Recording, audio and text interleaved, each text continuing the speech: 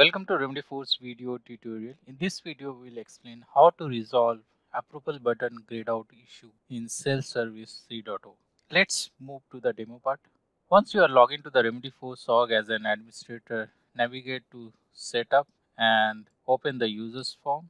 In this, I'm taking an example of two accounts, one for admin account and one for client account. So let's create one approval process where client will be an approver. I have already created one approval process here, and you can see this user is an approval for this approval process and this user is a client user. Now I will navigate to self-service and will create one. So I have navigated to the self-service page and here I will create one service request for which I have created an approval process.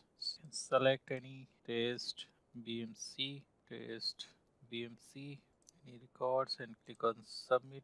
Record 968 is created. Now I will log in incognito mode with one of the users for which I have taken as an approver. So I will log into this page with this client and I will navigate to manage approval. Here you can see 968 is record, which is approval pending, and the buttons are grayed out. So to resolve this, we need to go back to the Remedy4's admin user account, and there is one settings to resolve this issue. So I will navigate to Remedy4's administration tab, then general application settings, and in this page we have one job share records with approval. This is stopped right now, you can see. So I need to click on this job and there I will save these settings. So this job will run after every 1 minute to share this record with all the approvers. So now it is 9:17 p.m.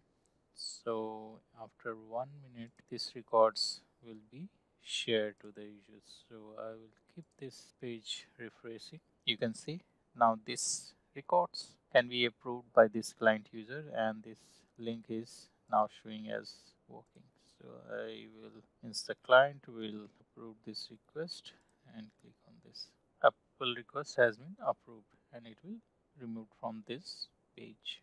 This concludes how to resolve approval button grayed out issue in self-service 3.0. I hope this video was informative and thanks for watching it.